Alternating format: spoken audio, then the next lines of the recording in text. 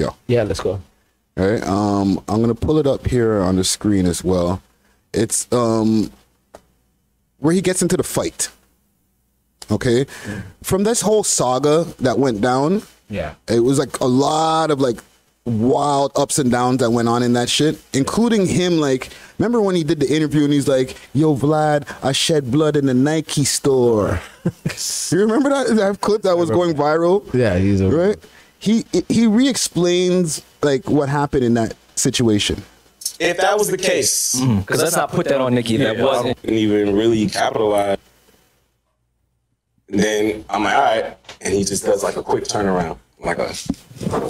So this is he's explaining how when him and Meek. So I'm thinking he's explaining how when him and Meek bucked at the Nike store. Yeah. He said he was outside. He seen bare paparazzi and he was like, "Oh, who's out here?" And then he seen Meek and he said he locked eyes and he went inside of the Nike store. Okay. And then the mans then followed him, the Dream Chasers and Meek, and then Meek said what he had to say to him, and then boom. Good.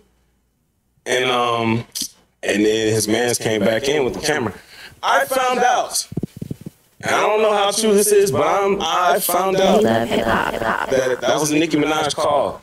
And if that's the case, Nicki sent the camera, do the camera. No, that when they evaluate, when Meek evaluated, you're not a street dude, you're not on that street shit, and they did.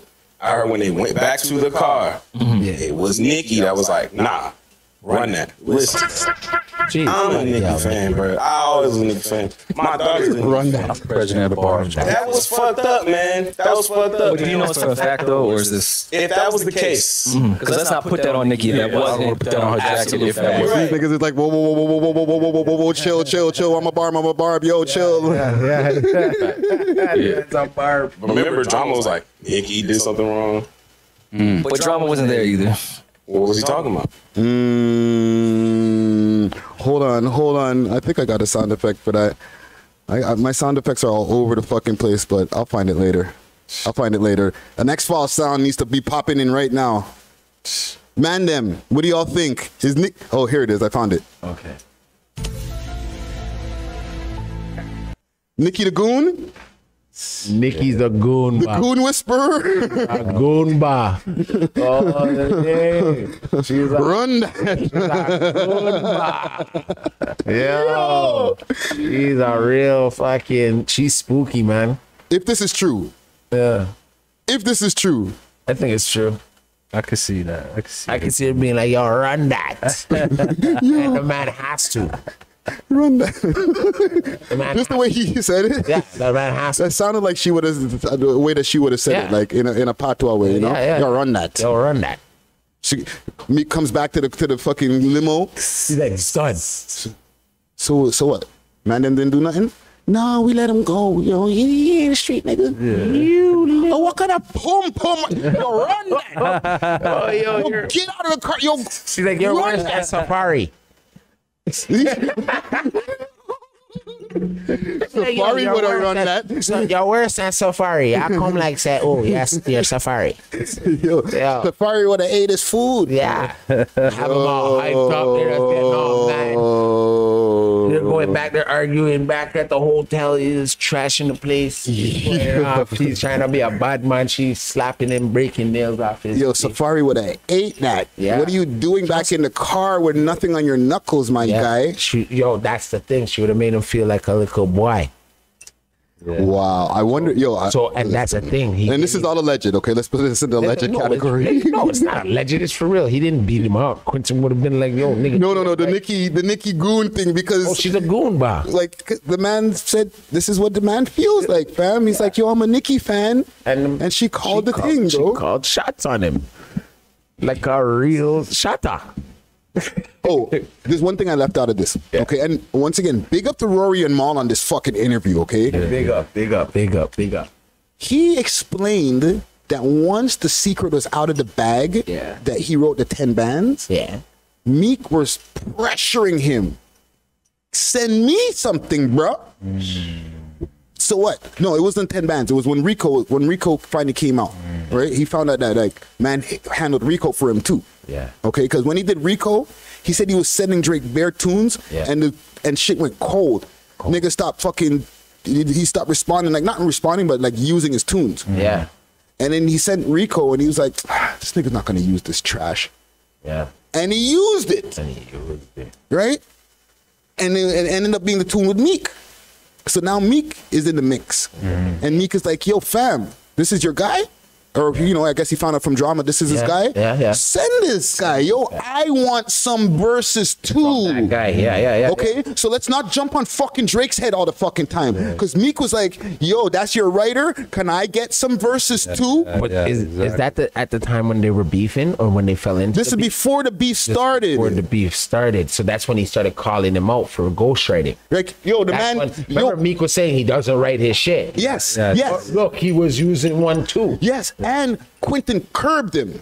He said, nah, because he felt so up. He's like, I'm with the boy already. I don't need anything else. I'm already at the top of the mountain. So that's when he went to Tory Lanez. Meek Mills went over to Tory Lanez. Remember, he was right.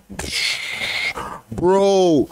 That's when him and he said that Nicki was in the studio the time when he was summoned to the fucking Drama. He went to go see Drama.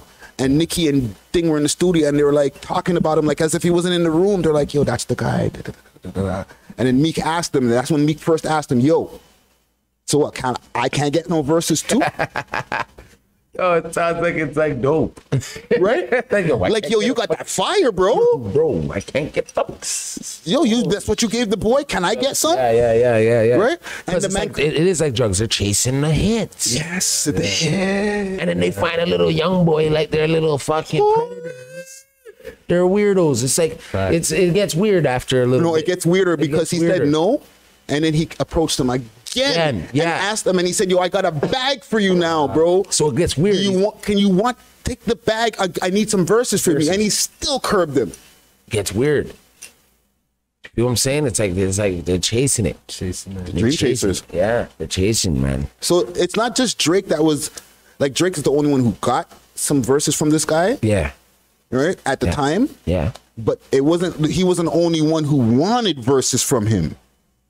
Because he revealed in this interview that Meek wanted some verses from him too. Yeah. Nicki was there. She seen I guess they both talked about it like, yo, get this guy in our studio. Yeah. Right? And then because he curbed them twice, they caught feelings. Then when everything got exposed, and maybe that's part of the reason why shit got exposed.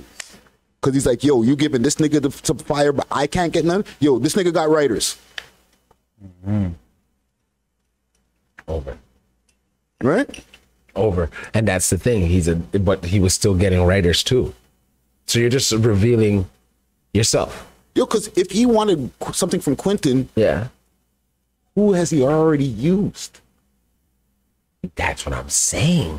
When I'm telling you, he then was probably already using wink wink Tory Lanez. He came over to Canada, Doc. We got some hot pens up here, eh? Because he figured it out, my guy. He's like, that's what's going on over there in Canada? All right. And he was already going to double cross Drake anyways. Yeah. Because remember, he fucking a Cash Money princess, the queen. Yeah. So he's like, fuck them niggas. He probably on his perks, beating her up, they fighting and shit. She kicking his ass, all types of shit, making Nicki shit. You know what I'm saying? Yeah. So there's a lot in between that where shit starts getting revealed. How the fuck we find out that Tory Lanez was writing for Meek? Remember, I'm not trying to be all like I love Tory, but I know for sure that Tory, when everybody thought he had beef with Drake, and okay, supposedly when he went at Drake, but obviously behind the scenes, there's, you gotta love Drake, right? So even if he was just staying separate and doing what he had to do, somehow he got up in the twist too. Somehow he gets up in the twist too, because he's, you know what I mean, writing for other people those times, right? He's writing for other people. So that's how he gets up in the twist. So now Nicki already knew that this little scheming ass little nigga named Meek is motherfucking, you know what I'm saying? Using Tory Lanez to write shit because he couldn't get Quentin. That's crazy. Quentin brushed him off. So what do? You go to where them niggas is from. Because he was probably even thinking in his head, yo, he probably all high as shit, thinking like Tory writing for even Drake. Yeah. When he started, it's good. When not even knowing the mans don't even fucking with each other at the time. With each other at the time. So that's why he went and did that. That's why he went and did that. Yo, oh, what a tangle web we weave, eh? Right? Holy. That's why he went and did that. This ain't no conspiracy theory. I just see that's what it looks like. That's crazy. Yo, this interview right here is going to be an important interview in like the whole hip hop like history, eh? Like, I don't know. This is very early. Like right now, it dropped today while we're doing this live, like maybe a few hours ago, right? But it's going to have a ripple effect, of course, because this nigga's dropped some fucking bombshells in this interview that I was like, and nobody heard from Quentin for mad years, bro. So this is when Tory can come out too and be like, "Well, I was writing for Meek instead." Ooh, that would be crazy because Quentin kept brushing him off, dog. These guys are like little scallywags. They just jump boom, boom, boom, because they know where the writers is at. Yo, fam, just the fact that Meek was like, yo, send on, fam. Can't I get some verses too? Yeah. And everybody hails Meek as, yo, he's the battle rapper, he's the guy. But he wanted some ghost-written verses too. Yeah, he needed a hit. He got street hits. You know what I mean? That still go platinum and shit. But like, you get what I'm saying? Like international shit. Stupid dirty, fam. Yo, listen, fam. I just wanted to make that something clear in the air, okay? Because I want to jump on this early, because by tomorrow there's going to be like 10 YouTube clips about this shit. Of course, and the ripple effect is going to bounce around to Tory Lanez, Quentin Mill. Like these guys are going to be talked about because behind the scenes they're writing. You get what I'm saying? And now it comes out. Who they're writing for. You get what I'm saying? Yeah. It will come out. Who's been writing for who? Again. Yeah. You know what I mean? Yeah. If Quentin was smart, he would just put out his own music. He has been trying to put out his own music. Ain't nobody listening to it. And nobody listening to it because he tried to come up off of on the bag in a scheming way. Yeah. In a sense, right? You should have shut your mouth in a sense. But now he's coming out, so now that he has all this, it's coming because right now we're in real time. Yeah. So the buzz is not out there yet. It's not out there yet. But the buzz that's going to be coming from tomorrow and moving on, it's gonna have. He could capitalize off of that and drop some tunes. You know what I'm saying? And if they're good, people will receive it. They have to be good though. Yeah, they have to be. They have to be good. They have to be really good.